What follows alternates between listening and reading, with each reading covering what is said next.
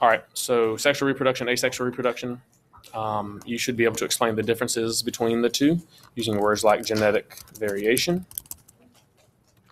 I spelled that wrong. Genetic variation. You should be able to use words like parent, offspring. You should be able to use words like that you can explain the difference between the two.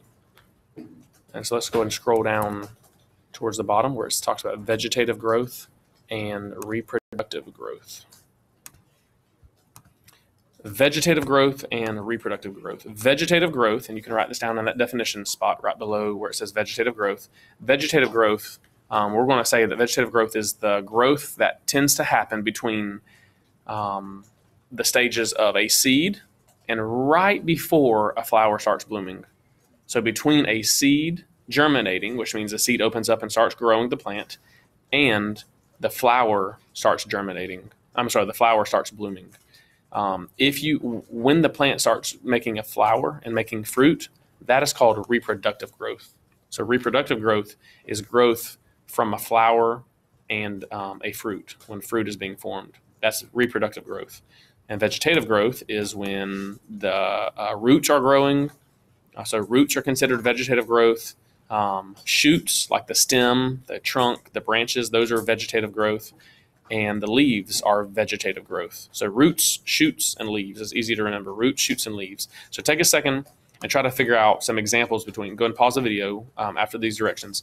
Roots, shoots, and leaves. What's an example of a root that we eat, shoots that we eat, and leaves that we eat? So go ahead and pause the video and try to think of, you could probably think of 2 or 3 roots, 1 or 2 shoots, and 2 or 3 or 4 leaves. So an example of roots is carrots, potatoes, ginger. Those are examples of roots. Shoots are things like asparagus and celery. And leaves are things like lettuce and cabbage, mint, collard greens, turnip greens. Now see, if you think about it, roots could be a turnip. The leaves of a turnip would be the leaves.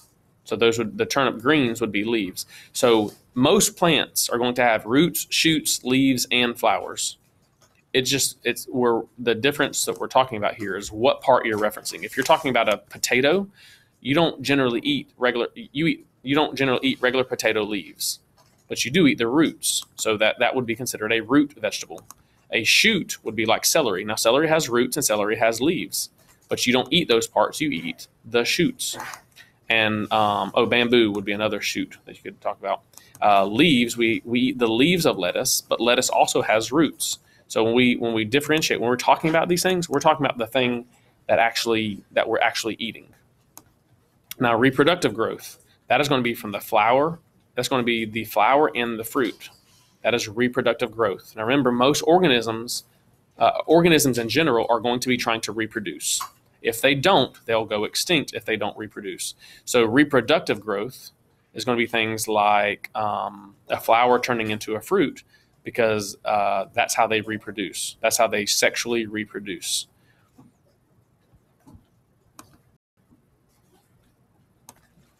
All right, let's look at this video over here, this YouTube video. And you can look at these. There's an example of a pea plant, a apple plant, a pear plant, and a pea, apple, pear, and pepper.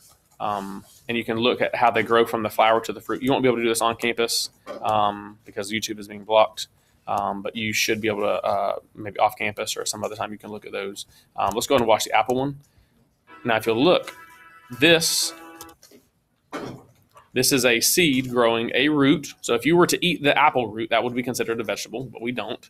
If you were to eat the shoots or the leaves, that would be considered a vegetable, but we don't eat those. We eat what comes out of this flower. So if you'll look, there's a pollinator. Pollinator comes and takes the pollen from somewhere else and puts it on here, puts the plant sperm onto here, and then these will turn, the ones that got pollinated will turn into seeds, and you'll see them go into the apple in a second. So this is the apple growing.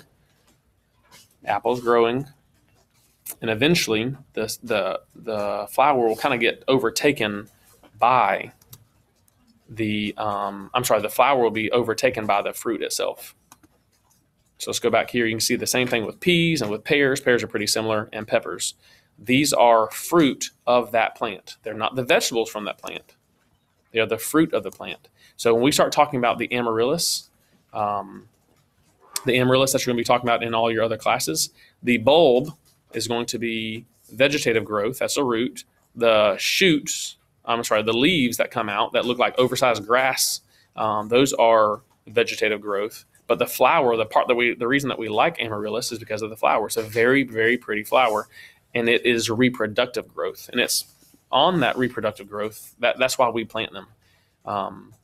And they'll end up turning into a fruit, and that fruit will make seeds, and then we can take the seeds and reproduce them that way. But at the end of the winter, or when winter starts coming, the root that's below the ground, it's a bulb, we call it a bulb, kind of like an onion, that's also a root. That bulb will store up a bunch of energy, and then when spring comes around, it'll grow back from that bulb. So an amaryllis is going through both reproductive growth and vegetative growth each year. Each time it grows and dies back to the bulb, it's going through reproductive growth and vegetative growth. Here's some example. Here's a bean seed. It's germinating, and the roots are going down, the shoots are coming up, and the leaves are coming out off of that.